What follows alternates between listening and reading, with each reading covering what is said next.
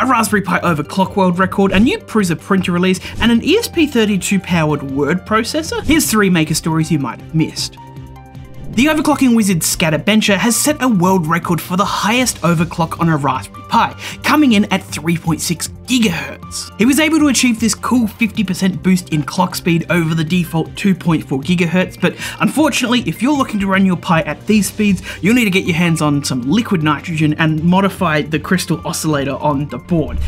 Something more practical, a maker by the name of Volus Projects has put together a more out-of-the-box thinking project using an ESP32S3 as a word processor. Using an LCD with the ESP32, the project is able to plug in a regular USB keyboard and work on text files saved on a microSD card. This is just a really brilliant and practical use of some low-power hardware, and he has all the resources to build one yourself if you are chasing a weekend project. It's very, very tempting.